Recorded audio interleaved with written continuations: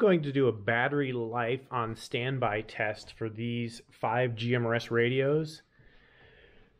Actually, only these 2 are true GMRS radios. This is a ham, that's a business radio, but I'm using them all on GMRS.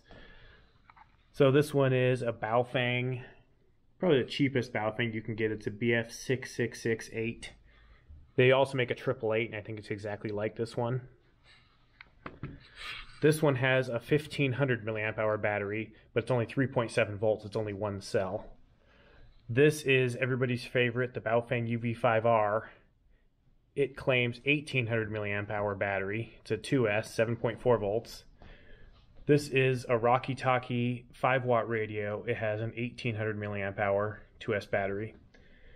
This is a Wouxun UV9D, and it has 2200, I believe. Yeah, 2200. And then the Radtel is a GMRS radio. It's an RT-493 is the model. This has a 2800 2S battery. So I'm just going to test them on standby. I might do a little bit of transmitting now and then, but if I do, I'll do the same amount of transmitting on every radio just so that it's fair. But usually, you know, a radio like this spends 99.9% of its time on standby anyway. So standby is what's most important, in my opinion. So here we go. Turn them all on. Power on. 1.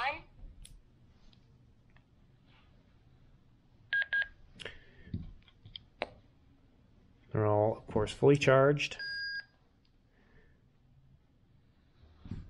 And I'll be checking on them periodically. Just with my experience with the Rocky Talkie, this test is probably going to take a week because it has a really long battery life. And this one has a pretty short battery life, but I've never really quantified it accurately, so this will be the first for that.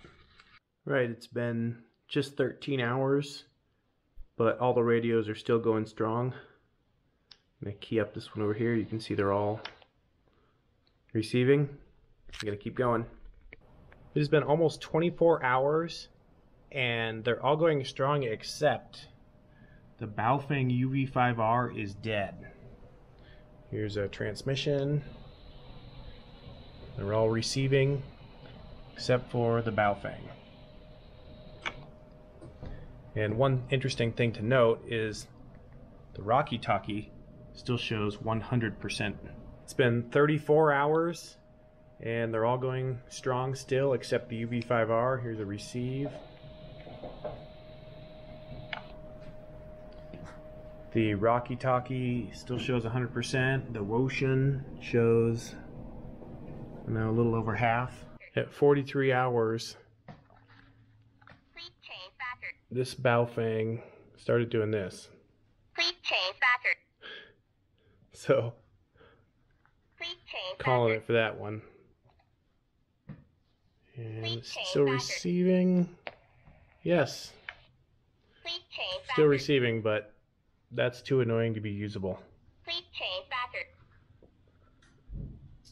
So this Baofeng got up to 43 hours. Actually not too bad for the price of that radio. That radio was under $10. It's been 52 hours. Let's do a quick receive. The Rocky Talkie is still going strong at 95%. The Wouxun is pretty low. It's showing, I'm going to tap this, it's showing red. So it's probably going to die pretty soon. The Radtel is still showing full on its meter. Doesn't have a lot of resolution, only 4 bars. So it looks like it's going to be down to the Rocky Talkie and the Radtel here. 52.5 hours, just a half hour since the last update, and the Wouxun gave up the ghost. So now it's just down to Rocky Talkie shows 90%. Radtel shows still 100%. It's been 4 days, 96 hours, and these two are still going strong. Still receiving. The Rocky Talkie, 70% battery, and the Radtel shows, 3 bars out of 4, so 75%. It's been 5 days, 120 hours with these two, and they're still going, It can still receive. The Rocky Talkie is at 60%. The Radtel is down to its last bar. Can the Radtel still transmit on its last bar? Let me see. Yes, it can. And the Rocky Talkie, no problem. All right, we'll keep going. All right, this is the limit. It's been 122 hours, and the Radtel is beeping at me, saying low battery. The Rocky Talkie is at 55%. Will the Radtel transmit right now? Yeah, it is transmitting. And is it receiving? I'm going to turn up the volume so I can hear it. Yeah, it is working for now. It's just beeping at me. All right, I'm going to call... Well, I'll leave it on and let it actually turn off. We'll see how long it goes. And then I'm going to leave the Rocky Talkie on until it goes. All right, at 124 hours, the Radtel is dead. So I can go ahead and turn that one off. And then there was one. Rocky Talkie, let's say 55%.